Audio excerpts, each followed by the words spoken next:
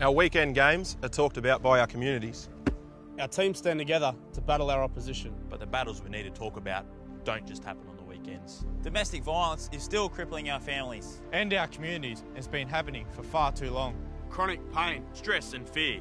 Anxiety. Depression and homelessness. and it has to stop now. We all need to talk about it, we all need to expose it, we all need to stop domestic violence. Let's do it together. Proudly supported by the New South Wales and Australian governments.